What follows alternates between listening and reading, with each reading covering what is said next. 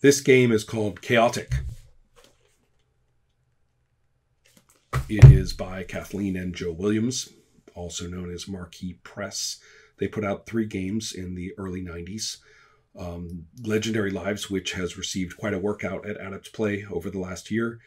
Lost Souls, where the characters are ghosts. And Khaotic, which has a quite interesting premise.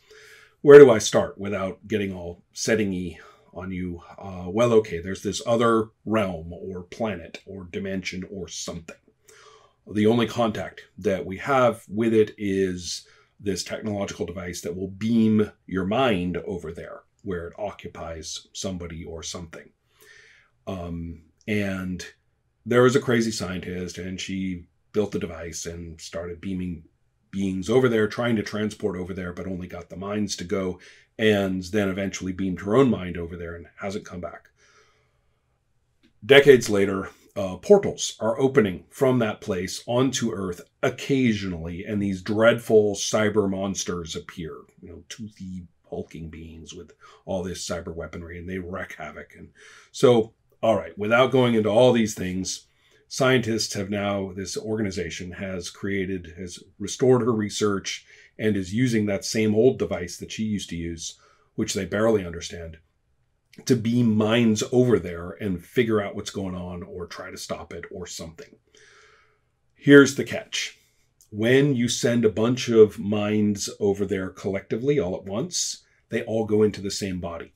They don't spread out across bodies. So all this is a long-winded way to say that when you're playing in that part of the setting, you're playing one of the characters who's been beamed over there mentally. So you have one player character body, and then all the different players are playing the different minds which are in that body.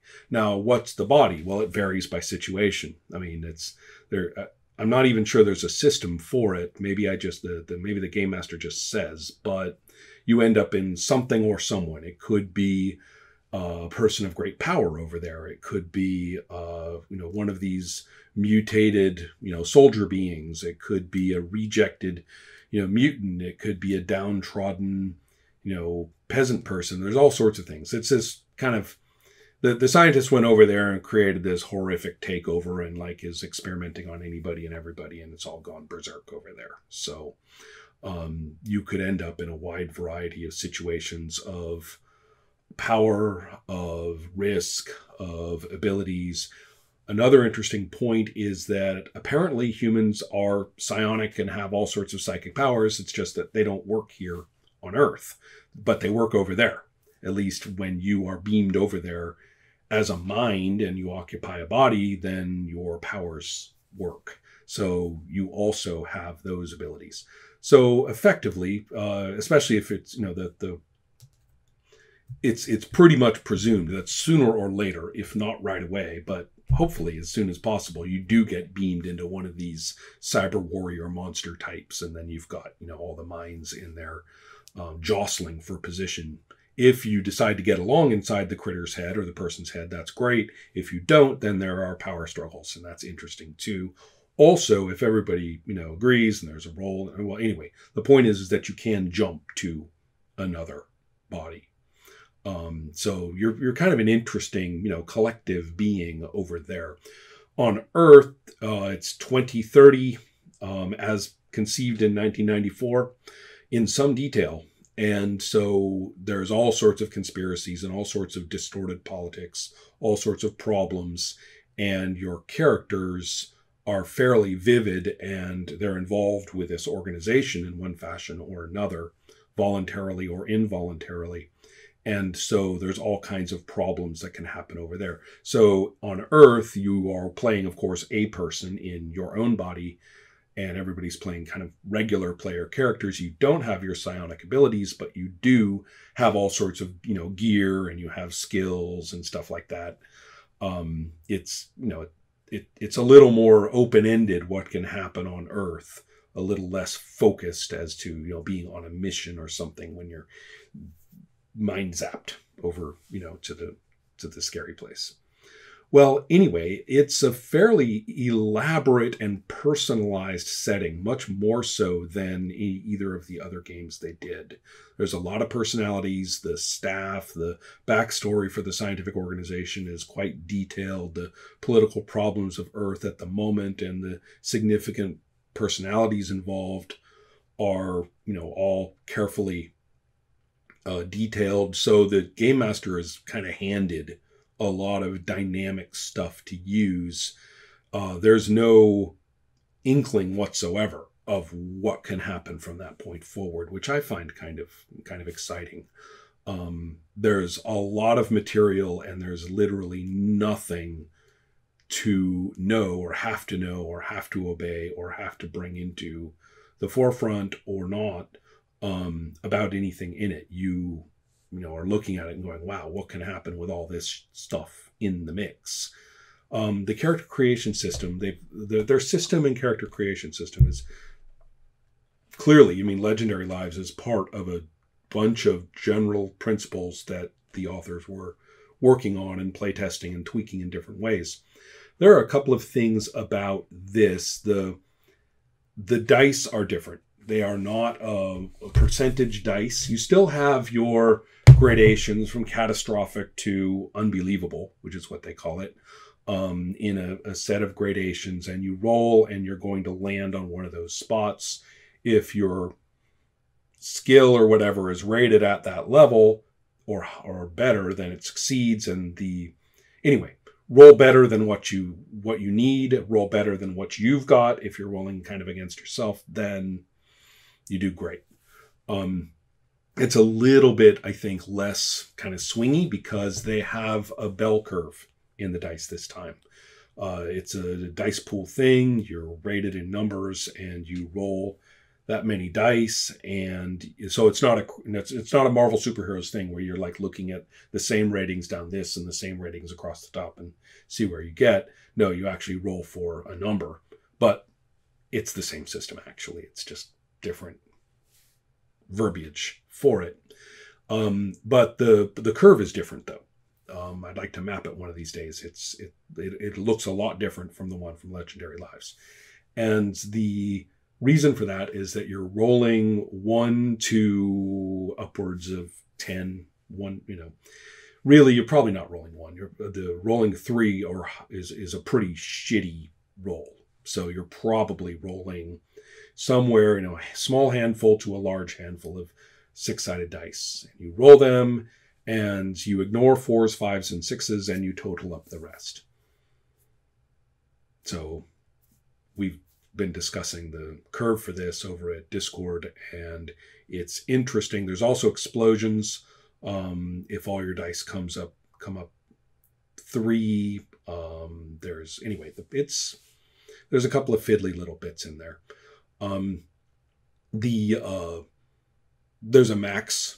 I think 13 is the highest result.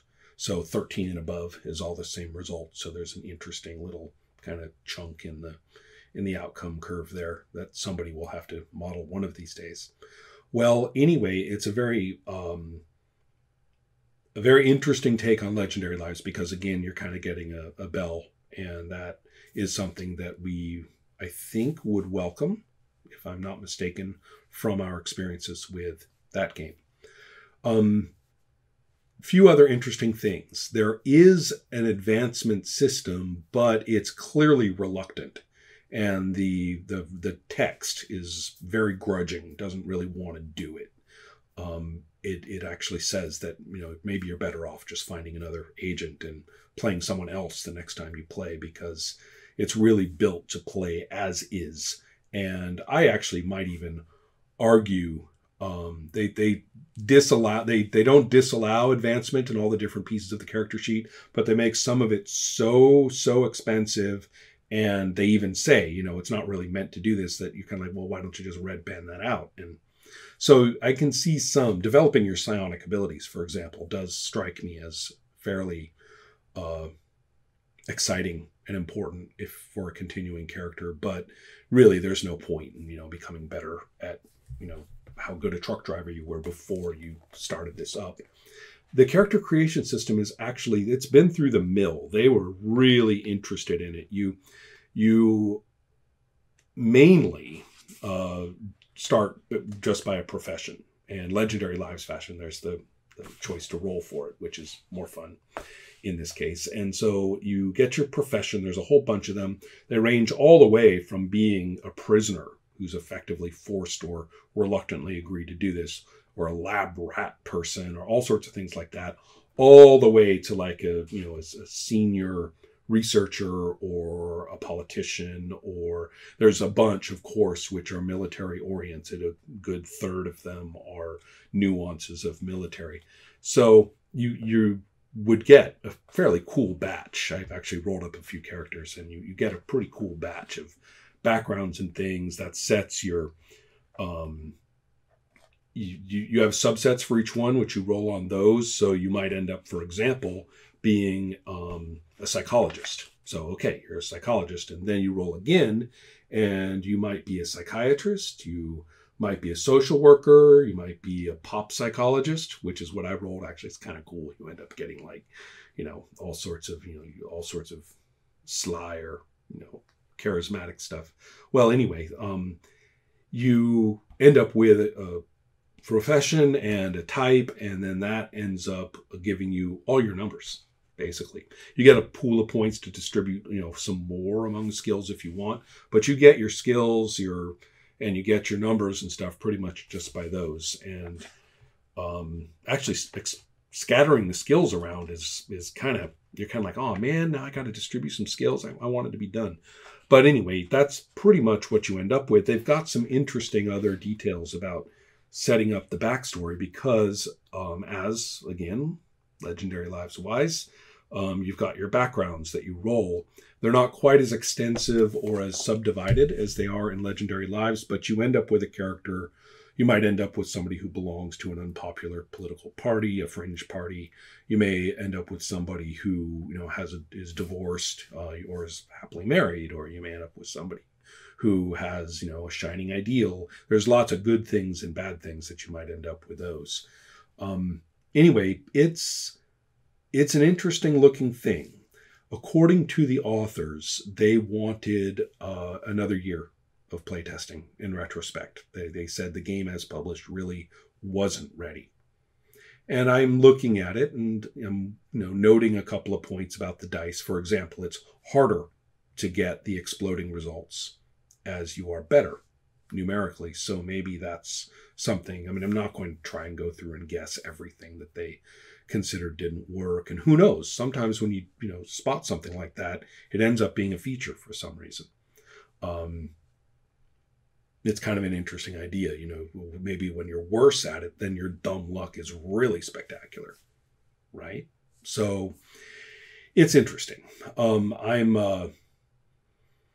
interested in what can happen. I'm real interested in the collective play, mental collective play in the body of this single being. I'm interested to keep combing through the rules and seeing if there's some thing that helps you set up scenarios and situations so that your choices when you're beamed over to that other place and like, oh, we need to jump into another body. Well, I mean, who's over there then? I don't know. I mean, it may just kick it all to the game master and say, make an interesting scenario, or it may have some more methodology for it that I haven't found yet. But the characters are reasonably vivid. They end up having just enough, I think, they end up having just enough distinction among them where they might get along or they might not. It all seems rather open-ended. Their example character, one of them actually goes rogue and tries to join the evil scientist. There seems to be kind of an admission that we've got a whole bunch of vivid characters and they've got opinions and they're in a dangerous situation, and cooperation is a good thing. Cooperation might not be a good thing. What are they going to do? What will happen here for you, for them? That's cool. I'm interested. Khaotic looks like it was a really good idea, and it. I would actually probably play it with all of the 1994 concept of 2030 in place. That actually takes a little bit of work. It's not intuitive anymore. Back in 1994, you read about, oh, well, this is what the clothes are like, this is what the phones are like, stuff like that, and you can kind of see everybody going, oh, I can get with that. Now you, of course, are fighting the actual future when you're conceiving of that, and it's hard not to do it ironically or snarkily. So, the retro future thing can be good, but if you overdo your own perspective on it, then I think it becomes kind of a tedious, pointless exercise. But still, I'd like to do that. They put a lot of work into that. It's kind of cool to say, let's go ahead and adopt their future and see what our characters do in it. That's my thoughts. I couldn't help myself. It's too much. It's like Legendary Lives. It's just too much fun to make up characters. And so, where's that pop psychologist dude I was talking about? Oh, here we go. Right. This is all rolled. All right. His talent is ESP. So, and you roll for that too. So the point is that the psionic talent you get might not actually be optimized for your scores. Every talent has a whole bunch of things it can do, and you pick. And so it's meaningful. It makes sense to optimize a couple and say, all right, that one's based on strength. My character's strong. I'm going to use that one. And that's great, but they don't always match too well. And so in his case, he ended up with the psionic abilities of dark vision, premonition, remote viewing, and time shift, of all things. So he's kind of a weird awareness type guy, but he can't, for example, read emotions. He doesn't have empathic abilities. He can't read minds. He can't do like psychologist things. That's not where his psionic talent lies. And I kind of like that. Kind of like the idea that you end up being mentally in a different niche than you do physically and socially in ordinary circumstances. That's kind of neat. Let's see what else we got. Oh man, I'm going to run it down. He's male. He's 22, which is young. They all end up kind of young, you ask me. I don't see how you can be a pop psychologist at 22, but whatever. Average height and weight. He is striking in appearance based on his charm score. He's got dark gray eyes and auburn hair. His hair is short and wavy. He values respect. And whether that's sort of an I get respect and I value it and I'm not going to let it go, or whether it's like more, dude, where's my respect? Who knows? We'll take a look at his background in a minute for that. Attitude, skeptical. So, kind of this, I'm seeing kind of a pop psychologist, but not one of these. Well, who knows? That's an interesting combination. Maybe it means he's cynical. Maybe it means he's skeptical of anything except his particular brand of self-help or whatever. Okay, so he's got a friend with a common goal. He's got an enemy who is his boss. He's got a dark secret, which is that he was a petty criminal as a teen. And he's got a lover who was killed in a mission for this same agency doing what he's doing now. This is kind of all over the place. And I might, I'm wondering, looking across these characters, whether it's better to permit one of the backgrounds to be crossed off. Because I noticed they didn't snap together as well as they do in Legendary Lives. So I was thinking that it's cool to roll 4, and then if you want, kill one of them. I'd probably get rid of the lover. That seems kind of out of left field. But putting the others together, the person obviously has like all these tensions about their job and their background and stuff like that. So their image at home has been a big deal for them. And so valuing respect in that regard, right? Okay, that's making a little more sense. That's like, okay, I've got respect as a celebrity pop psychologist and I'm going to keep it, right? Nobody, enemy boss, my ass, I got this. So that I'm getting sort of a good idea for them. That would lead me very nicely to a name and then deciding where to scatter those points, the extra points that I get to ramp up a few skills. But it's kind of cool. I like the fact that it really leads you, I think, to not overvalue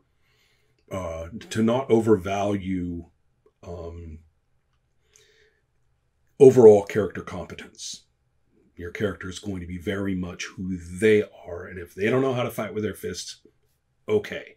When we're over there, in the body of the violent mutant, that we're all trying to control, we're all, riding it basically as possessors.